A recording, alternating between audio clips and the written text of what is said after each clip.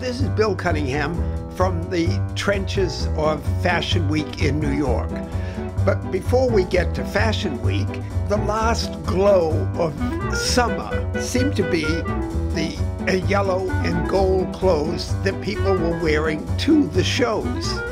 And just before the season, the summer season, becomes a memory, and the sunflowers disappear from the markets, I thought this put a glow on the whole picture.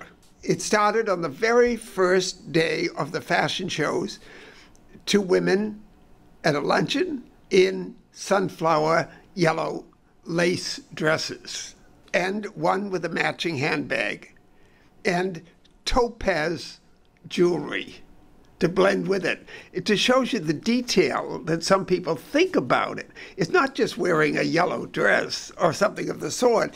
It's much deeper than that. Even a man in a yellow jacket, very sportswear, right down to his printed yellow trousers and yellow shoes. And it just looks so refreshing. Even the gold and yellow bicycle parked on the streets of New York. Now that's high risk.